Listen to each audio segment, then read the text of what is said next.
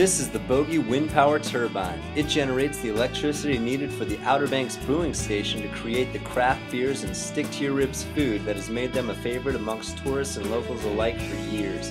In fact, Dana and I sat down with her family to grab a bite during our visit to the Outer Banks this summer. Plenty of room both inside and out create an atmosphere ideal for both families and young singles looking to have a good time.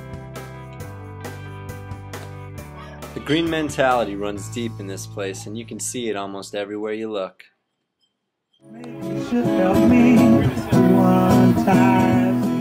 Businesses like the Outer Banks Brewing Station aren't just looking out for their bottom line and investing in renewable energies, but are investing in a better world for generations to come.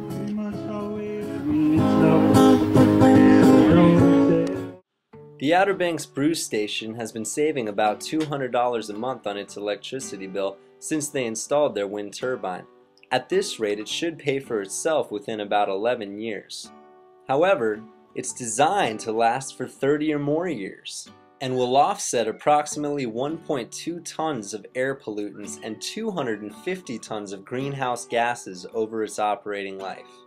I don't know about you, but businesses like the Outer Banks Brewing Station have got me breathing a whole lot easier.